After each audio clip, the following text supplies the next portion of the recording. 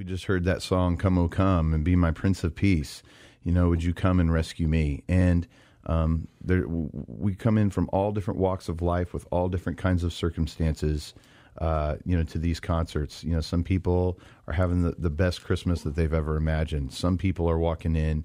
I can't tell you how many times I've had people say to me, you know, I was walking into your show.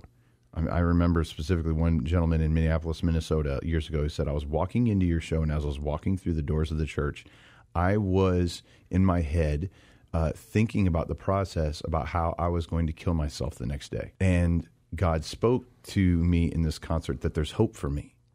And that man is still alive today. You know, he and I have kept in touch. And so it's one of those deals where I want to be able to give people an opportunity to connect with God no matter where they're at. We all are in need of a connection with God. And so the things that are important to us, the things that we desperately are in need of this Christmas, a lot of those things, it's not like $1 million or a Lamborghini, but things like peace, things like hope, things like redemption, things like salvation, things like love that doesn't fail, life that's more abundant, life that's everlasting. These are the reasons that God came.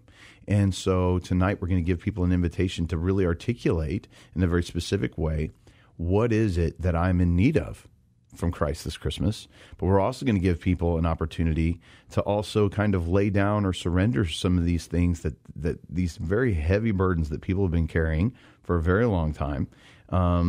And just because you lay it down doesn't mean that you may not have to lay it down again tomorrow or the next day or the next day. But to get all of us collectively and individually in the idea of this holiday season and the craziness and the chaos and everything of the season, to be able to get our hearts and our minds in a place where we're focused on where our hope comes from, on who our help is.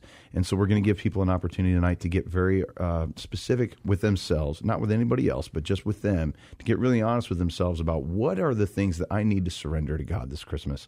What are the things that are holding me back in my life? What are the things that are so weighing down on my shoulders and in my heart that make this such a hard season of life?